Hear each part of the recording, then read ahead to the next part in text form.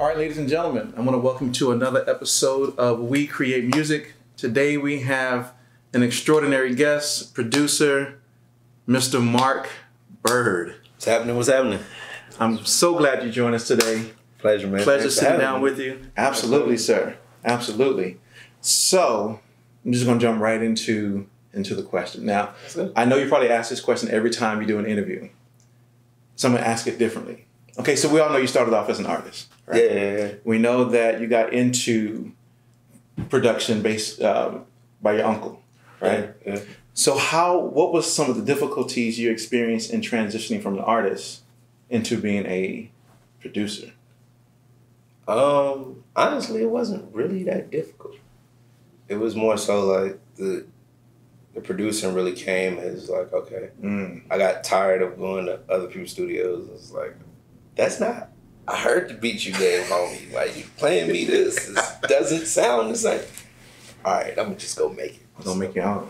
And so then it was just like, once I started producing, it was easy to fall back because I'm a very selfless person. So it's like, I would see, like, okay, homie kill this better than I would. Oh, you can have this one. Oh, this fits you. Okay, you can have it. And this is like, oh, so now I'm putting the songs together. So it's like, now I'm producing.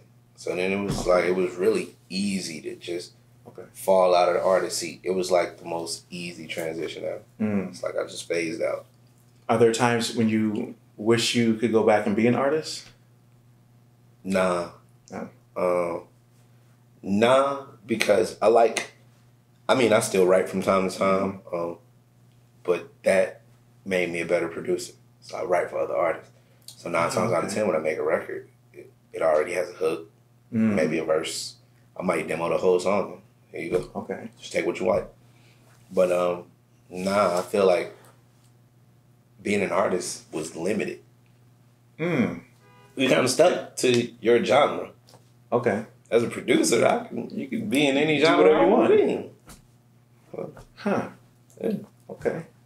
Well, that kind of makes sense. You know, so it's kind of the more freedom that lives in the realm of production as being a producer versus kind of just being a rapper or a singer, right? Yeah. And so you can be anything you want to be as a producer. I can produce country, hip hop, pop. Exactly. I can fuse genres together. That's right. Versus I rap. So I'll always be a rapper. So you'll always be a rapper. That's right. So I know you're part of the freshmen. Yeah, so talk my about brothers. Your brother. So talk about that experience and then really the experience of being within a production team and what were some of the challenges and barriers that you experienced? The greatest thing about it was it taught collaboration. Challenges?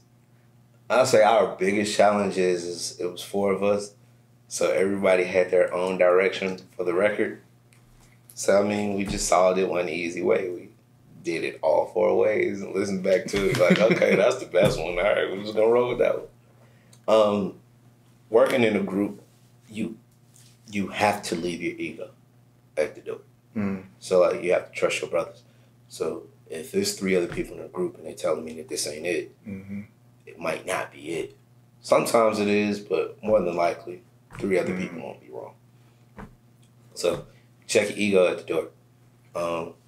But like I say, the hardest challenge is like everybody has a vision for the record. Oh, yeah. You know what I'm saying? So you just got to try it 4 different ways. So how do you get over that? How do you get over the ego? I feel like it's natural. Like if you really want to get better, you got to steel sharpen steel. So if you're around people that do something better than you, like my brothers, they did things better than I did. I did this. Mac did this. Jay did this. E did that. So when it came to listening to them, they're listening to it from their point of view. So this is like, so maybe if I keep doing what I'm doing, but take what Mac said to do, take what Jay said to do, and take what E said to do, then it becomes a record that nobody can deny. So it's easy to check your ego when you want to be better.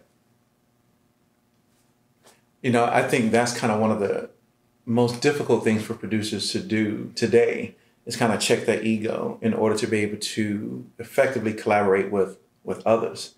And so I know even from my own personal experience that sometimes can be a hindrance to people really churning out great music together. Can kind of be the different vision that people have, and the ego can kind of get in the way also with that.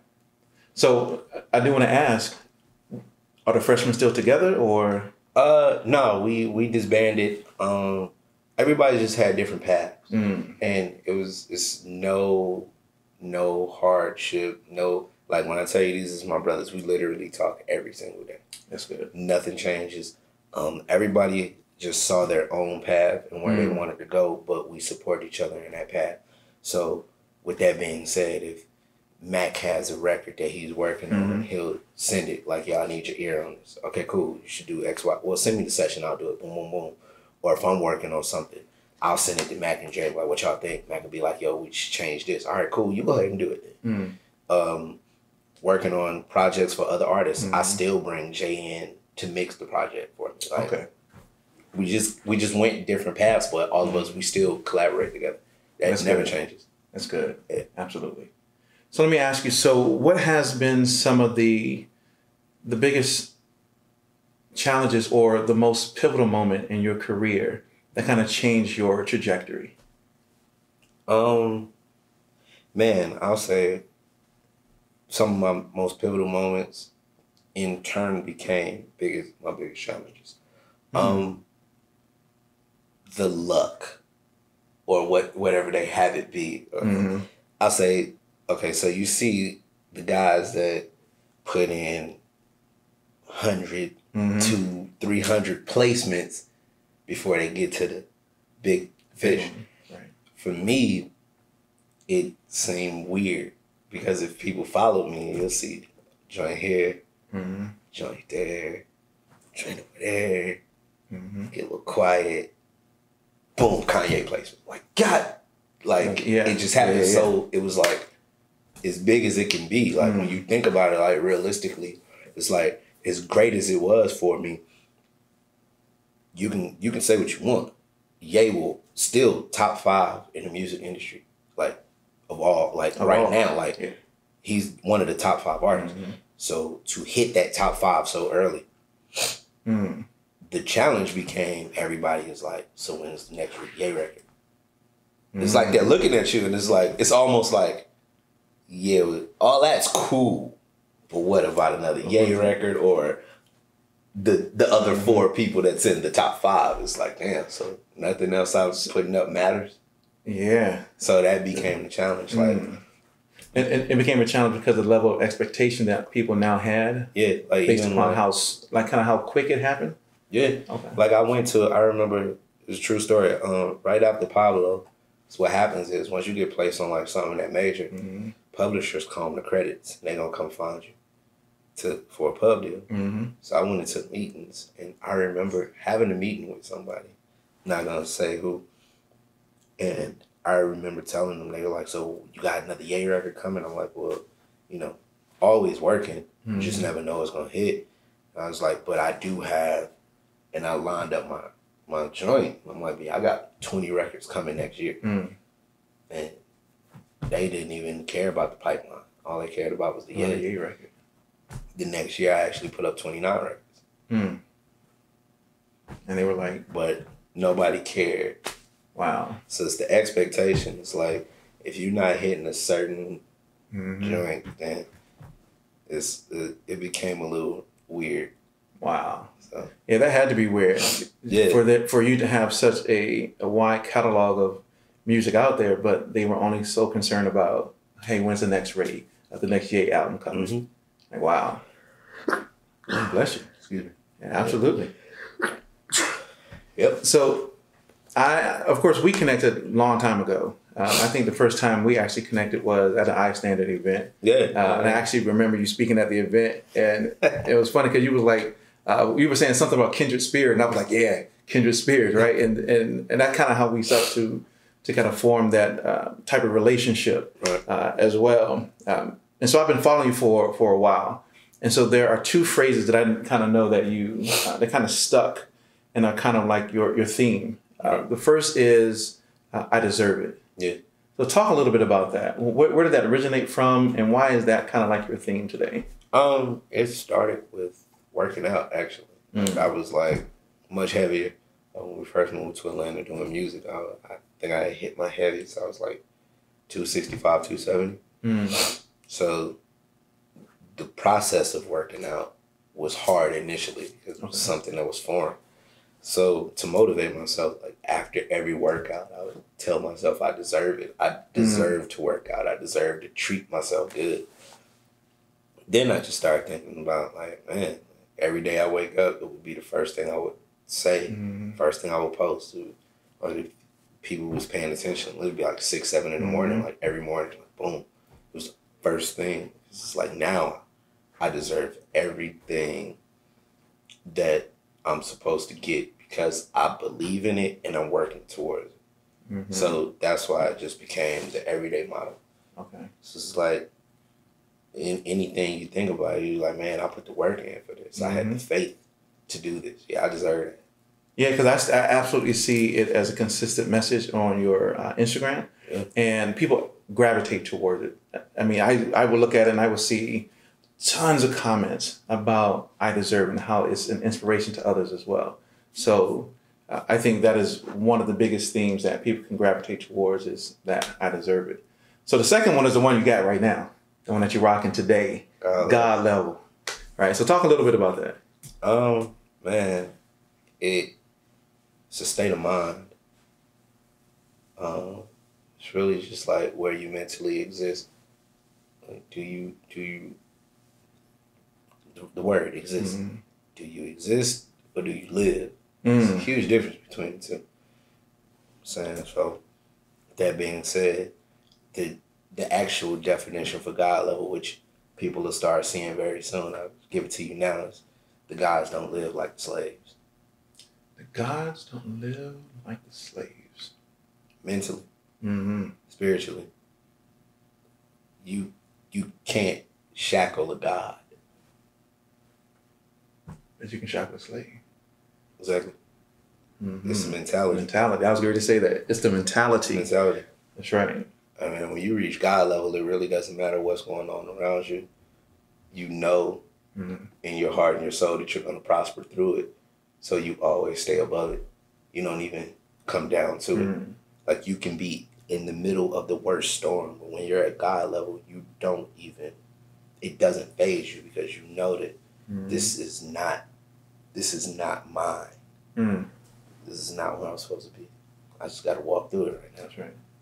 Yeah, that's a very key insight because you can think it in your head, and what you think really can turn into like your habits, and then your habits can turn into behaviors, right? And so kind of how you think about it, and I love the phrase, what you said is that every morning I wake up thinking I deserve it, because then that turns into habits, things that you do that kind of reflect that I deserve it. Or even in this case, the God level mentality. And that's why it became the name of the production company as well as the production team, because it's like we set a standard for ourselves. This is the standard. Standard. So like subconsciously when I'm making music, if it doesn't sound like this,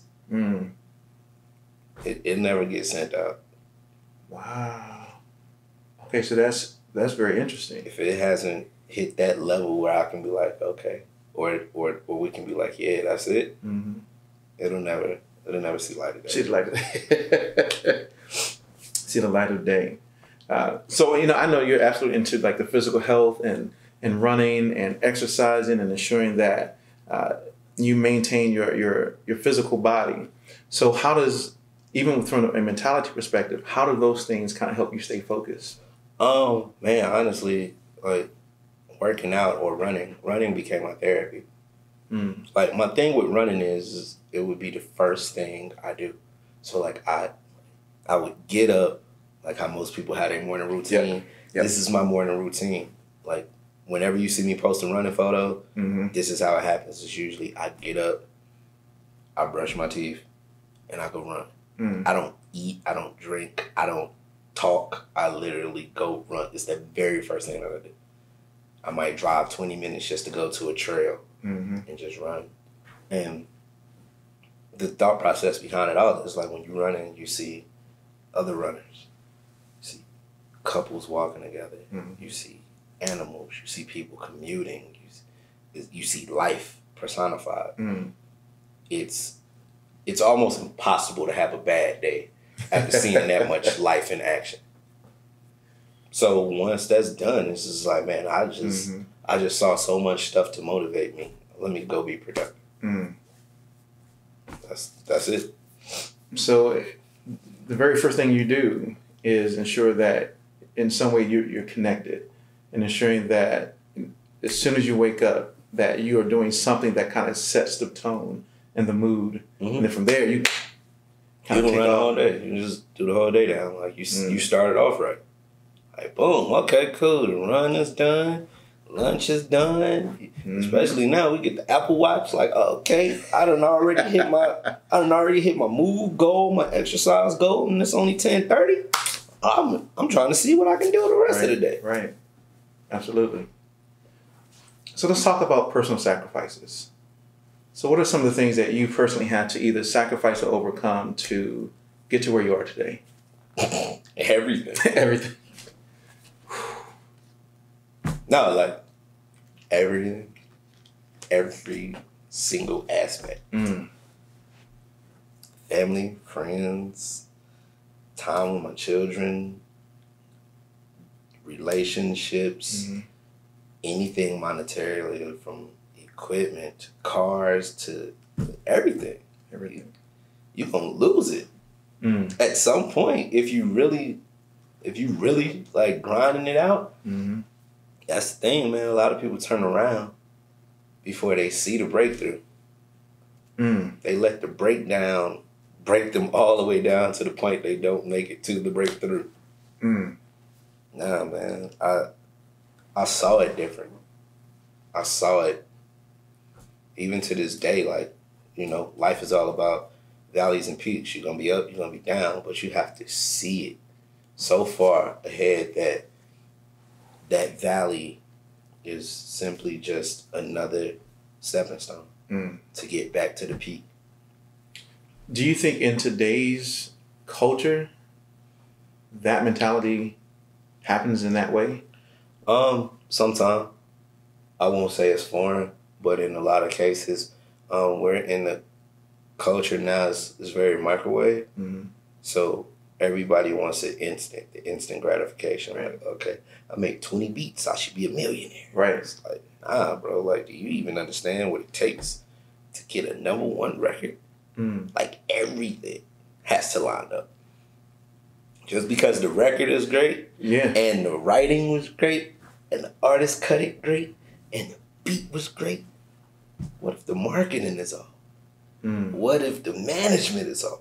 What if the label is off? Like, everything, like, the stars have to line up. The marketing has to be on point. The label, the mixing, the mastering, the producing, the writing, everything has to be right, even down to the artist. The timing has to be right. Their personality has so much stuff has to line up for you to get that big record. Like, nobody thinks about every little component that goes into that. So, with that being said, man, keep working until you get it. Right. That's the luxury of this stuff. Like, man, most of us have the access to make music at any time that we want to. If you can only do it once, you're really not that good. So just keep doing it.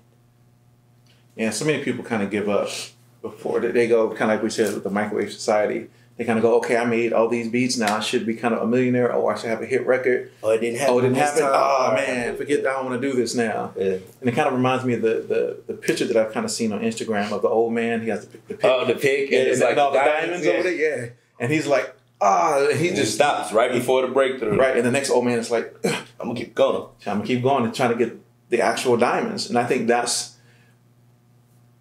so let me say it this way. Do you think the culture today kind of sets that as a stigma today, that with the way that social media is, that, oh yeah, you can just put out be in the studio, make a beat, and boom, you kind of on now. Yeah.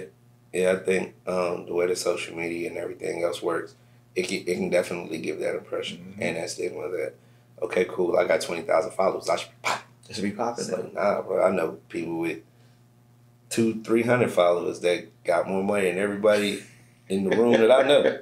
But it's just like, it's how you work it. Like, I just seen something crazy on social media where some girl, she started a brand, or she was branding some merchandise. And she was supposed to sell like 250 pieces of merch or whatever. This girl has 2.6 million followers and couldn't move 250 pieces of merch.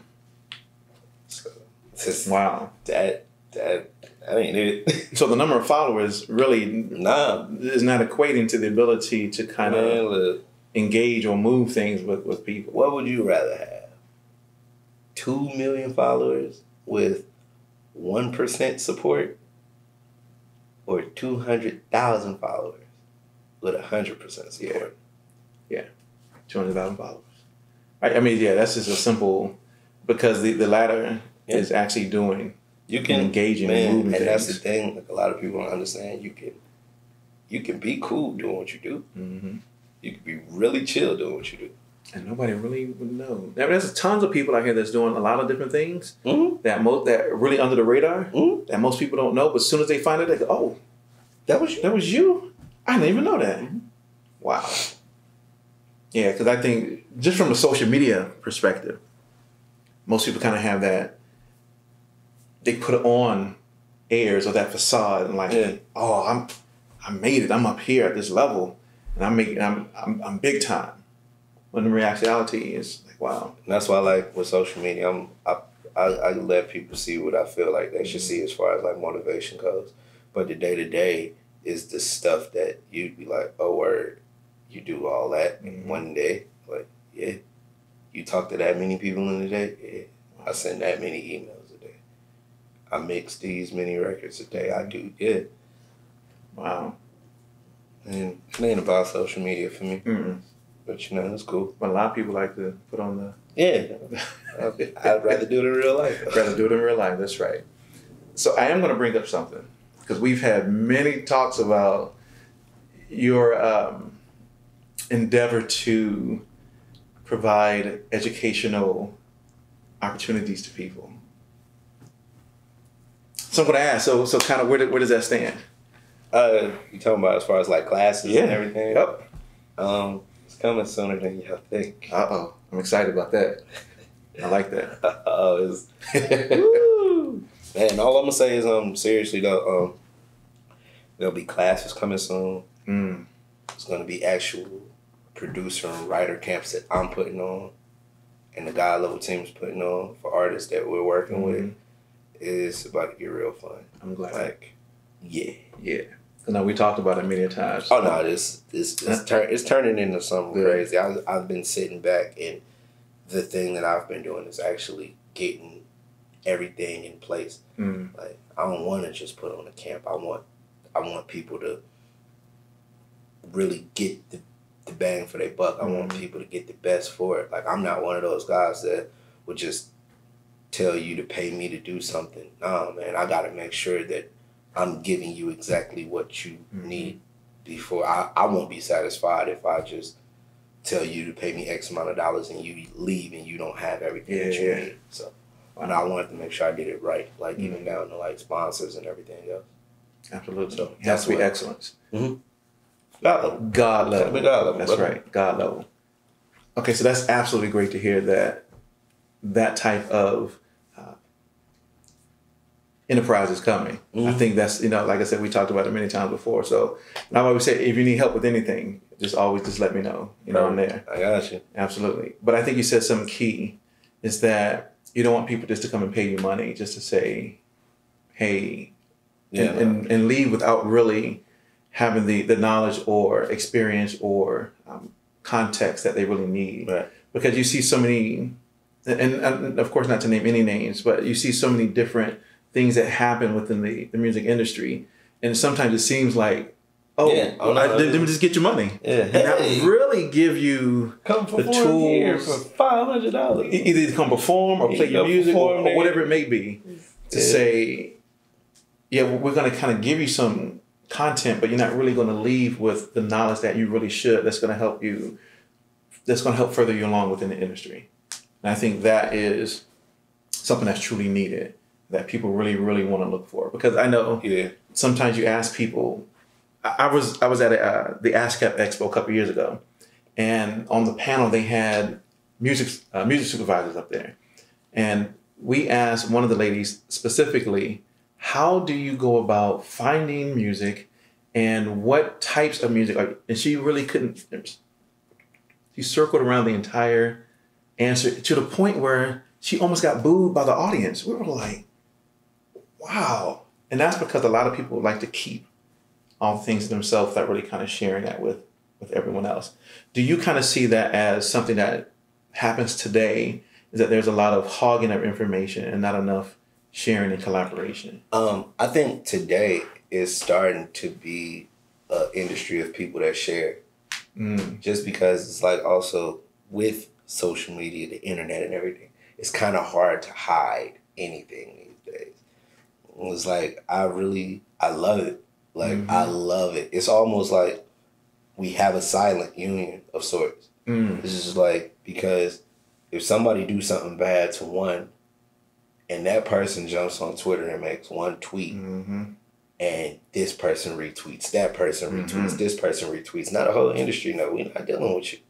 Because you did homie wrong, and homie is one of us. So no, we cool, no business. Right. So I think it's becoming a place where we really share those type of things, because I think even more so than just the music, as people, we're getting to a place to where we just want to see people as a whole better. So we do whatever we can to help any and everybody that we can. I found it that a lot of the guys that have that old mentality were guys that they've been getting that done to their whole life. So they think that that's the right way to do business. So they do it the same way. Like, one of the goals for me and my team was to do things so righteous that it makes you question anybody that you've ever dealt with, to the point to where it's like, why was your business not that great? Wow. So that's the whole thing. That's like really anybody that we even work with, like, hence, you don't see a bunch of people under the God level umbrella. Not that I don't think people fit under the God level umbrella. I don't want to bring anybody over without being able to give them something that makes sense for them to be with me and not with somebody else. Right. So until I can do that, I'll just keep collaborating with people and keep giving them every gem that I can give them, because more than so than that, I just want to see people win. You know what I'm saying? That's good. Yeah, I think I saw you post that. What's today? It was last night. Oh, last night? Yeah. I was just scrolling, and I was just seeing how many. I got sidetracked because I was scrolling, and then I jumped on the phone and I'm texting so many people like, "Yo, bro, congrats! Yo, my G, congrats! Yeah, I'm proud of you." Like, I was like, man, I could take the whole day and just shout out my homies. But it's like, I'm in the crib and I'm happy, like, oh, damn, it's good. Such and such. And I'm excited for them like it's my win. Because it's just, I just want to see people do great. Ain't nothing wrong with that. Nothing wrong with that at all. So speaking of gems, so what would be some of the things that you've learned that you feel other people would need to know in order to help them be successful within this business? Man, one of the most important things I learned is, especially for producers, like, I'm just giving it to y'all real, bro. I'm not saying that it's impossible to get to a top tier artist, because it's starting to get easier than ever. You send the right email on the right day and you out of here. Right. But more so than that, if you're really looking to build a legacy, I mean, it's cool to get a placement here, a placement there, a placement here. But man, when are you going to do that great thing and create something? You have to create the legacy. Your legacy can't start with everybody else's stuff. You know what I'm saying? Create a legacy. So if anybody who follows me knows, I've been quiet musically for a reason. I've been creating a legacy. I had an artist under my belt. That's all I care about. Right. That's what it's about, man. Create your legacy. However you see it fit. That is how you imprint everything that you are. Mm. You have to let people see everything about you.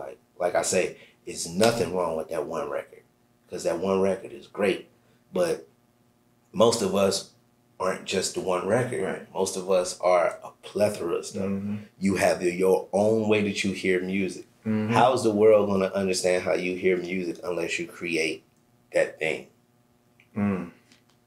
Be it you putting out a incredible instrumental project, or most of us that are producers are artists in our first right. Mm-hmm.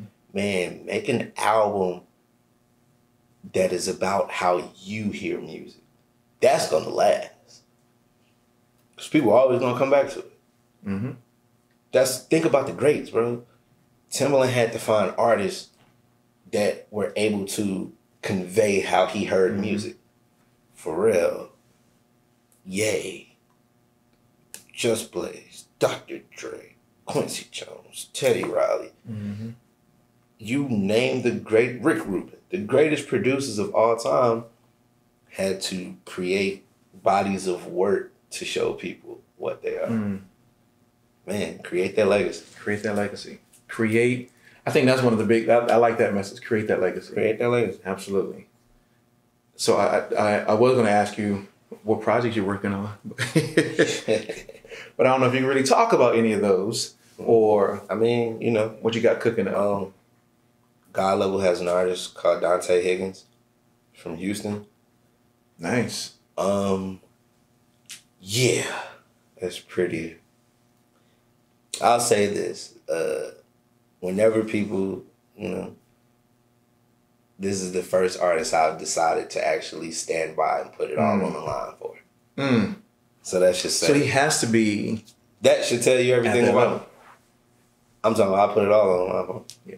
At this point in my career, it's not much that anybody can pay me to not do what we're doing. So like if you call and it's like, yo, I need you to. But if I'm doing this, you gotta wait. I don't care who you are. Because this is my legacy. This is your legacy. You can't pay me enough to cheat on my legacy. Mm.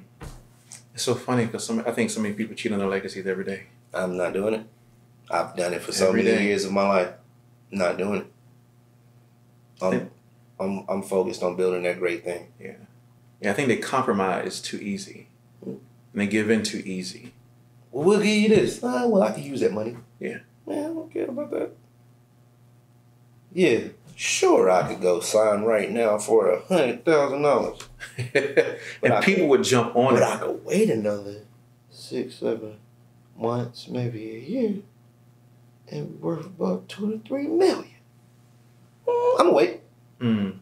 I ain't no stranger to struggle. I ain't afraid to go in the trenches.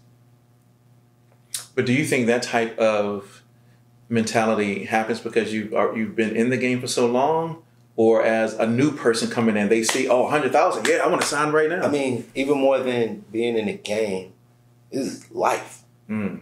I'm no stranger to the struggle of life. And with that being said, man, once you know your worth, then you know that struggling is beneath you, but it's part of it. It's part of the process. It's inevitable. You have to go through it. I think we're in a generation where people don't like to struggle.